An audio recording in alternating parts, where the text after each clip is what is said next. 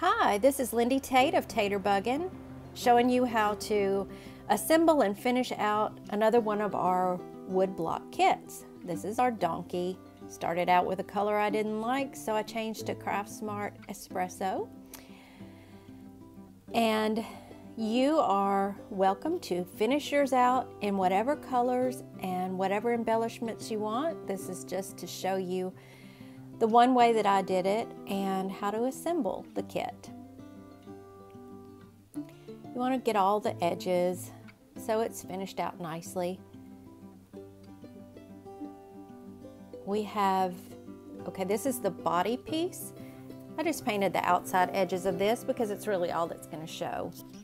It'll be glued in between the two leg pieces. Your kit's going to come with your back legs, your body, your front legs, and a head.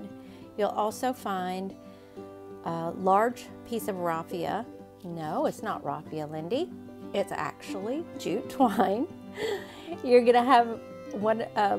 It's a heftier piece of jute twine, and then you're going to have 3 or 4 smaller pieces that we're going to make his little fuzzy mane out of. At the end, I'll show you how we did that.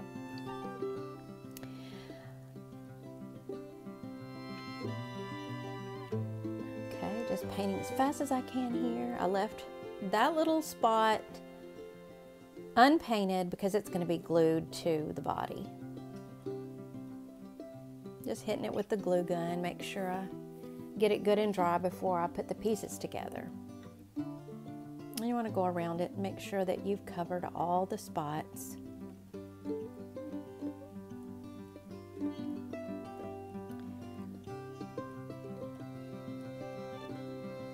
we go. I started to show you the black that I'm going to use for embellishment, but then I remembered I needed to finish out the back legs. See the little hole that's drilled in the back? You want to be sure that's going to face on the outside. That's where his tail's going to go. All right, we're just going to paint some little black hooves on. And again, this is just how I chose to finish out my kit. You can finish it out however you want to. If you bought the kit for your child or any youngster to put together, they can let their creativity go wild and just paint up their donkey however they want to.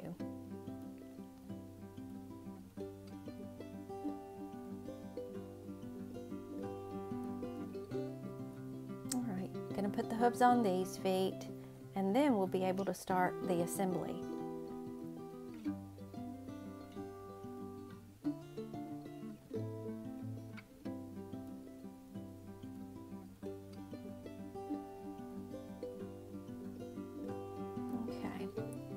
Dry it a little bit.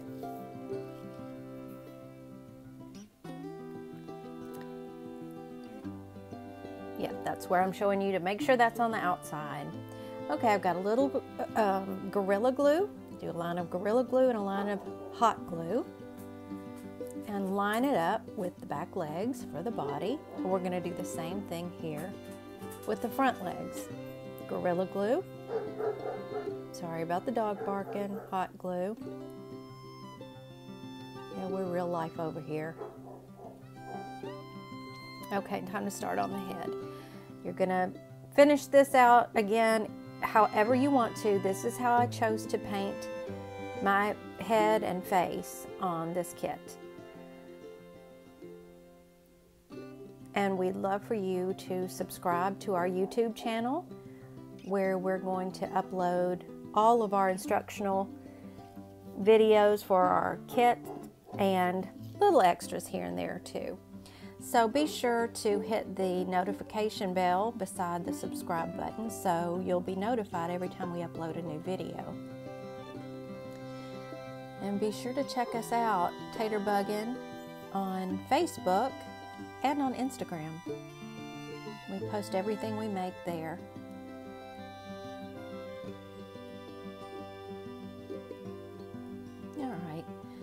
You're starting to see the detail I'm going to put on my donkey head. You want to get inside those ears too.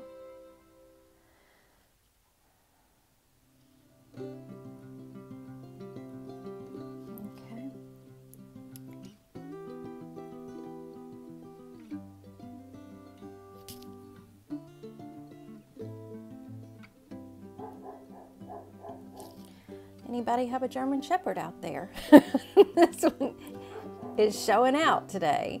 I just used Folk Art in Camel for these colors here for his muzzle. Is it a muzzle, a snout, nose, and then the insides of his ears.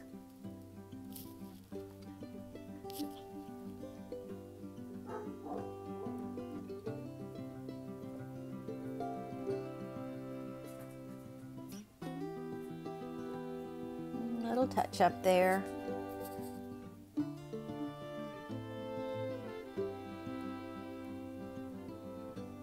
Okay, this is where I'm going to get into the detail of his face. And this is just one example of how you might want to do it.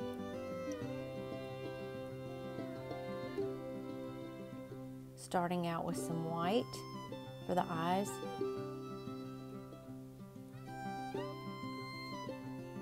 And I'm going for kind of an Eeyore look here.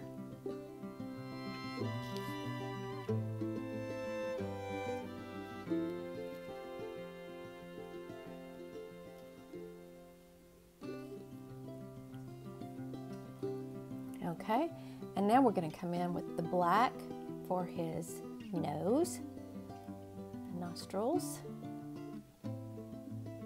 and a little sideways smile, some eyebrows, a little eyeball detail there,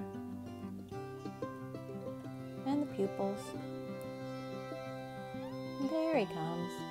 And then I add just a little dot of white in each pupil for reflection.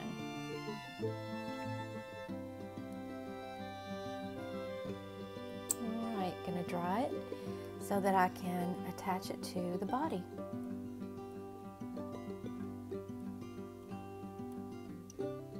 Again, a line of Gorilla Glue and a line of hot glue. You can see how he's coming together, and then I just turned it over and filled in on the back just the parts that are showing.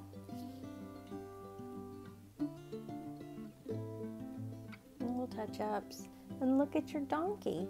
Isn't he so cute? Okay, there's the mane that was made of the thinner pieces of jute twine. I'm going to show you at the end how I fuzzied it up real good. Add a little hot glue there on top of his head and down just the front on his forehead, just like a donkey. Isn't that cute? And then just mess with it till you like it. And we're going to add a little dot of hot glue inside that hole and insert the larger piece of jute that came in your kit. Just poking it down in there, and now I'm adding another little dot of glue to lay that tail down. And then, just make it fuzzy on the end. Okay? And then I chose to cut a little piece of fabric. I decided not to permanently attach it, but I did lay it across the back, like if he wanted to be a little burro. You know how they have their little blanket. Okay, here's where I show you how to unravel your jute that came in your kit. Just started pulling it apart and pulling it apart more and more, each piece, till it just got really fuzzy. That's the next piece. You can see how I'm doing this here. It'll just keep unraveling as much as you want to. You could use yarn for this part as well. You could probably use a comb to really fuzzy it up if you wanted to. I just pulled it all apart. Then I wadded it all up together, you see here, and I kept working with it. Again, this is just one way. This is how I did the mane. You can do it however you want to. I'm sure you'll all come up with adorable ways to finish out your kit. And when you do, please post pictures to our group, Taterbuggin' Sweet Tater Bugs. And yeah, come join that group, and we have a great time there. I'm just showing you here how you can use some Dollar Tree yarn to do the same thing, and it has a different effect. It comes out in little curls there, which would make for a really cute mane as well. You could probably comb it out too. There's how you can do that. Okay, and then the larger piece of jute that came in your kit, just take the tip end of it and do the same thing. Just make it a little fuzzy. And that's all there is to it, y'all. Thank you so much for buying our kits. We appreciate you.